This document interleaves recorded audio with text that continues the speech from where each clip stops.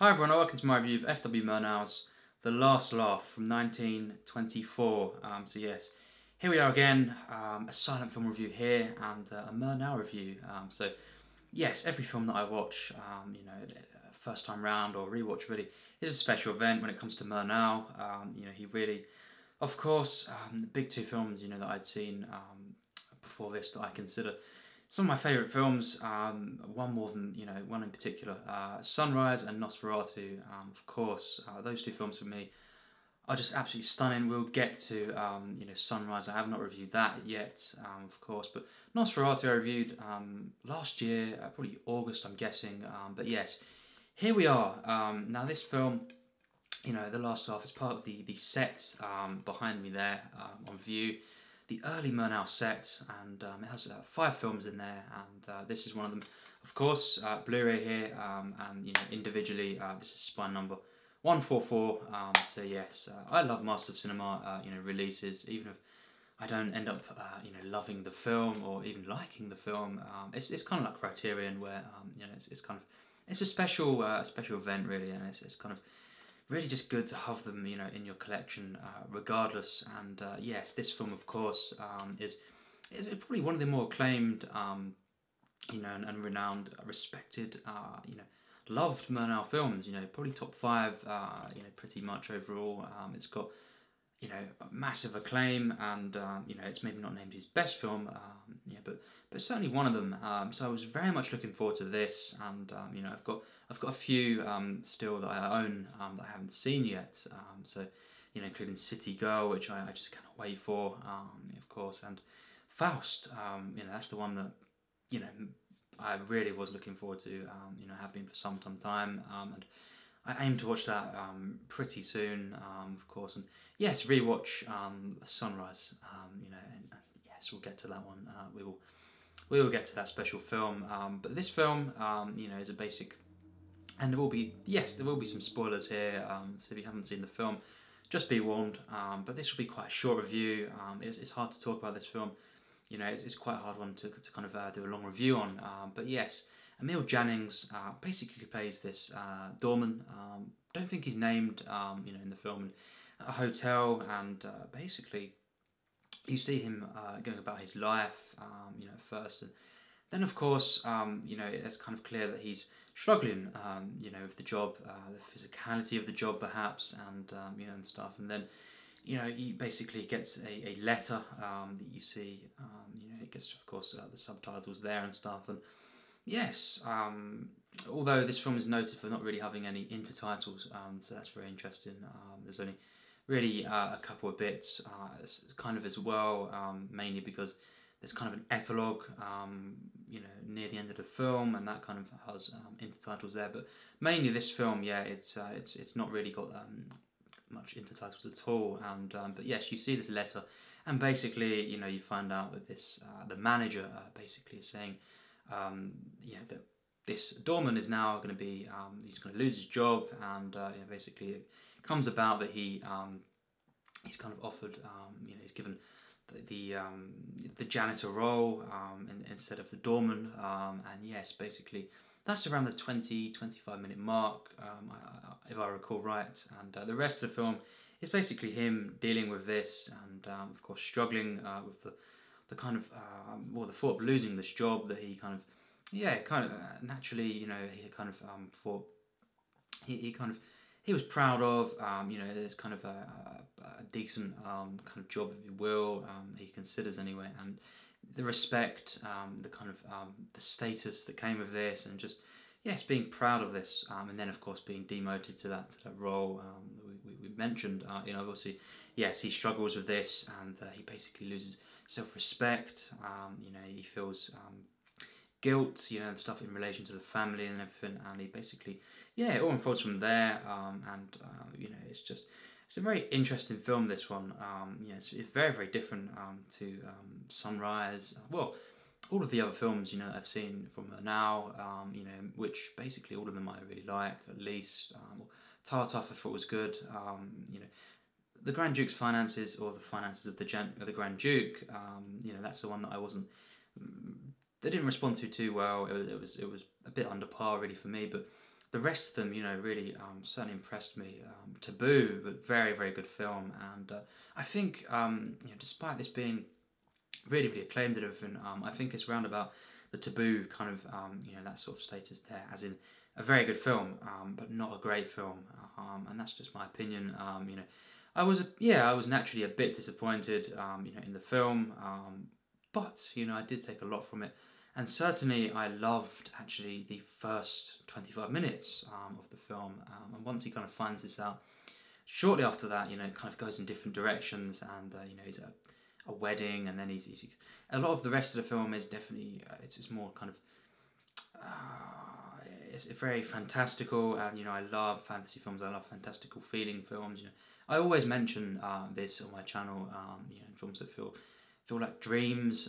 You know, this is just my obsession really a lot of the time with film, you know, with cinema, you know, to really, you know, kind of blend this with realism, and stuff that you can kind of connect to, you know, and just you know, I was really looking forward to this, and I think, well, silent cinema is really the perfect opportunity, really, I feel, you know, certainly to kind of explore, you know, fantasy, and you know, to make films that appear like dreams, you know, and this one certainly has a kind of hypnotic feel, and it does, you know, really, it wowed me in its, you know, first 25 minutes really, at times, and the cinematography throughout the film is remarkable, really, really is, but just, I lost connection to the characters, perhaps, you know, the main character, of course, played by Emil Jannings, and I just think the film went different directions where I wasn't really feeling this narrative as much, and it doesn't become a bad film at all, no doubt. You know,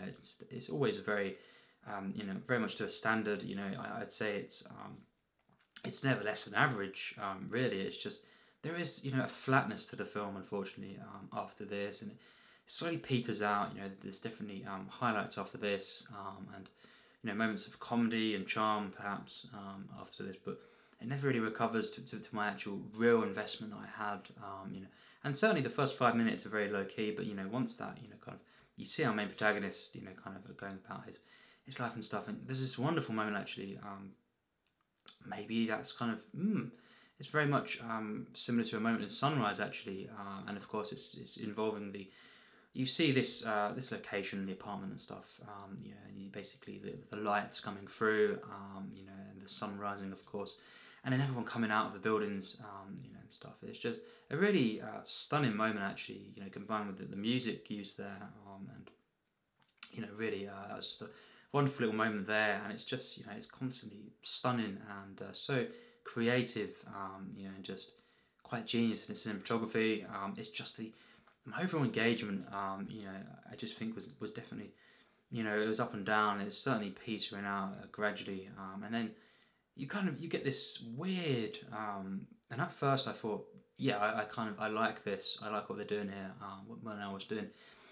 But then kind of by the end of that sequence, the epilogue, is basically, as we know, you know, this is spoilers review, of course, but it's basically what would have happened, you know, and it's kind of the ending is basically many regard to be just before this epilogue sequence. This is you know, things have turned out well, and you know, our main protagonist, you know, basically inherited money, and you know, he's respected again, and he's having a lavish lifestyle, basically. So that's the last sort of 10 minutes or so, just over 10 minutes I think, and that's kind of more of a fantasy sequence as well. You know, it's not, I struggle to kind of fully you know, see the, I guess maybe it could have been many different things, you know, kind of Murnau maybe doing a parody, you know, of just happy endings perhaps, or simply, you know, it could just be not to end on such a depressing note, you know, but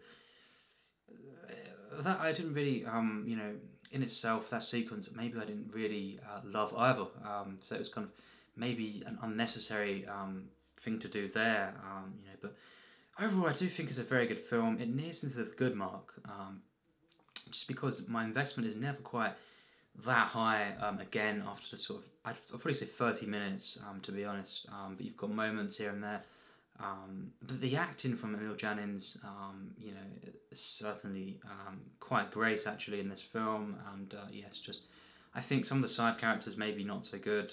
You know, performances there, you know, kind of up and down. You've got some standouts, but not really.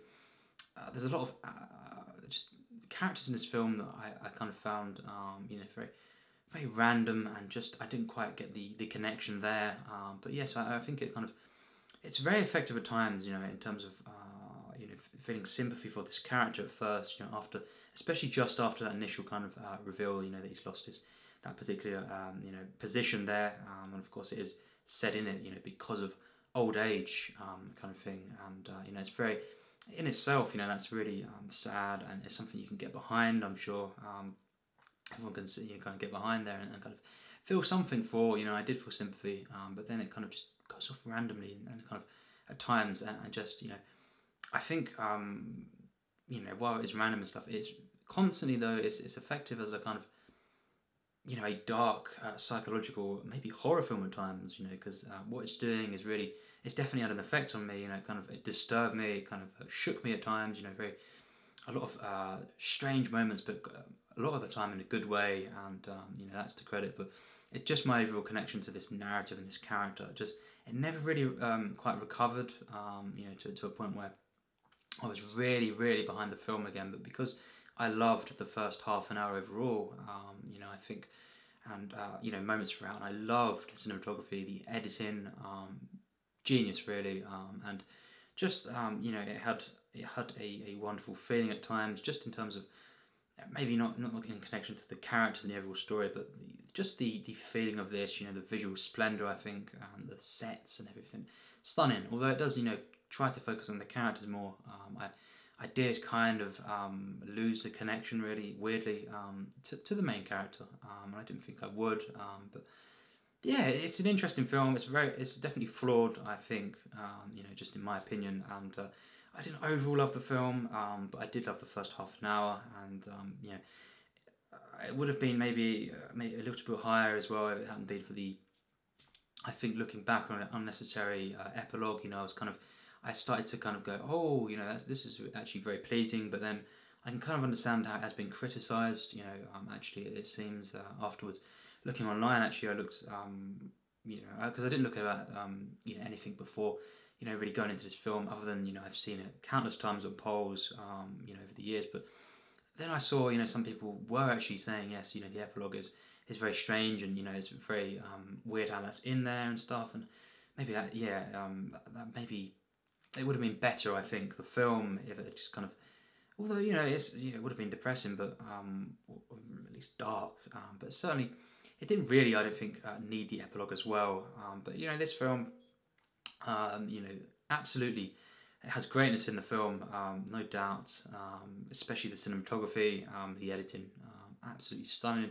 The main performance, you know, certainly when it's really, you know, it's requiring, you know, a lot of emotion.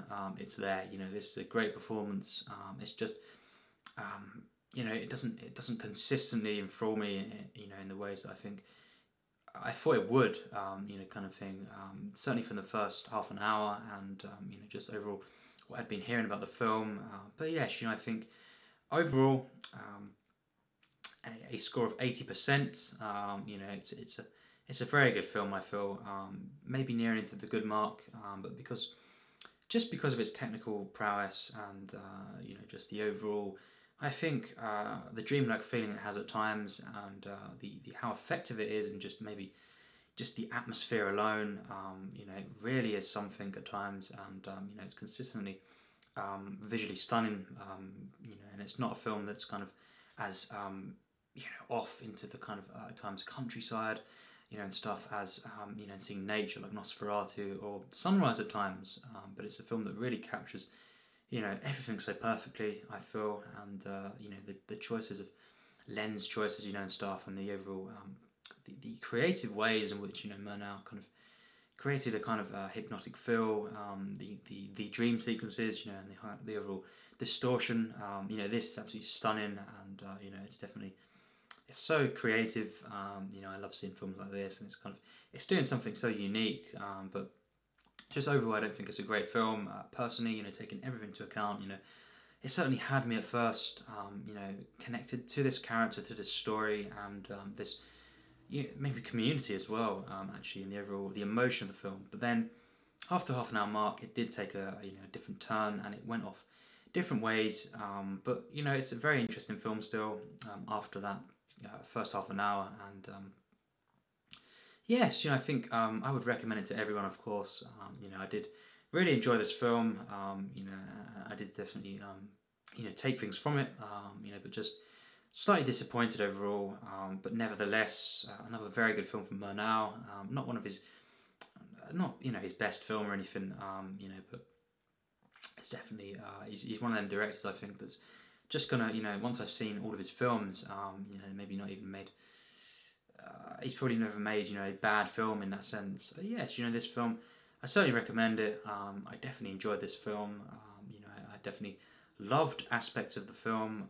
Was moved at times, but unfortunately that was just early on mainly, and the rest of the film, while very effective in some ways, like as a kind of disturbing kind of horror piece at times, and kind of atmosphere. I think it does, naturally kind of take a turn, and is never as kind of investing, just in my opinion, as an overall film, in terms of the characters, and just the overall emotional connection that I have to this film. And yes, definitely a very interesting film, and one that I really enjoyed overall. But yes, not a great film in my personal opinion. But of course, massively look forward to seeing the other Murnau films, and rewatching Sunrise, and well, maybe quite soon again Nosferatu. I love that film, of course, and yes, it would be interesting to see Taboo again, actually, because that was the one that had a kind of it was a very split film.